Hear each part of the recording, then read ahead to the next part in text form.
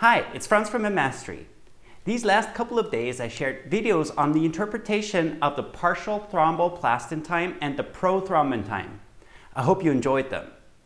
In these videos, there was some talk about the so-called mixing studies. If you don't know what those are, or if you don't know how to interpret them, then this video will solve the mystery for you. These videos were taken from an upcoming hematology and coagulation essentials course. If you never want to struggle with the interpretation of coagulation and hematology labs again, then this upcoming course will be right on. If either the PT or PTT are abnormal and prolonged, then the logical question is the abnormal test result due to a clotting factor deficiency or due to an inhibitor? The next test to order to answer this question is a mixing study. The basic principle is we will measure PT and PTT before mixing and twice afterwards. The first one will be immediately after mixing, and the second one will be anytime 30 minutes to 2 hours after mixing. The abnormal PT or PTT will correct, that is, normalizes, or fail to correct, that is, does not normalize.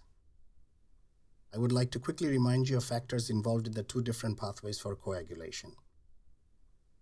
PT measures the integrity of the extrinsic and the common pathway, whereas PTT measures the integrity of the intrinsic and the common pathway. If the PT is prolonged, we are looking at pathology involving the extrinsic and the common pathway.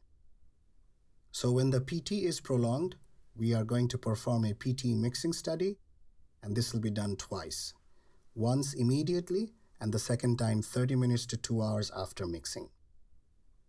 If the PT normalizes, we are dealing with a factor deficiency, and the involved factors may be factors 1, 2, 5, 7, and 10.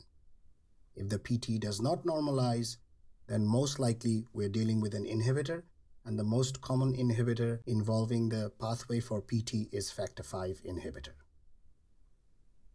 Now moving on to the PTT mixing study. This is done when the PTT is prolonged, and just like the PT mixing study, it is done twice, once immediately, and the second time 30 minutes to 2 hours after mixing.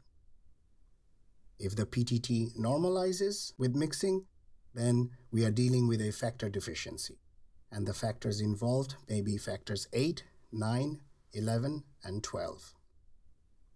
If the PTT initially shortens and then prolongs, then we are most likely dealing with a factor 8 inhibitor.